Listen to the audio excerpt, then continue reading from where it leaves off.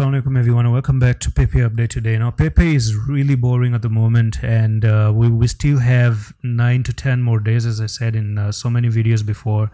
And ever since I haven't been uploading, Pepe didn't even bother to move at all. It's almost as if Pepe wants me to come back and make some updates so that it can actually start moving. But anyways, here it is. We are inching very close. Everything is getting really tight right now, and we're probably going to start to see in the next coming within 10 days, right? The maximum time again is going to be 31 of October, so 10 more days, right?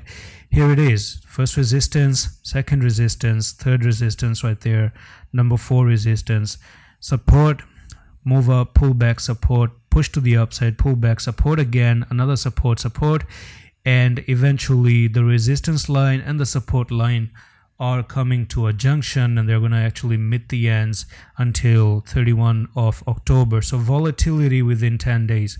Now this can actually happen on 28th of October. It can happen at any given time. Even it can happen today, as a matter of fact. The maximum time to wait is just 10 days, okay?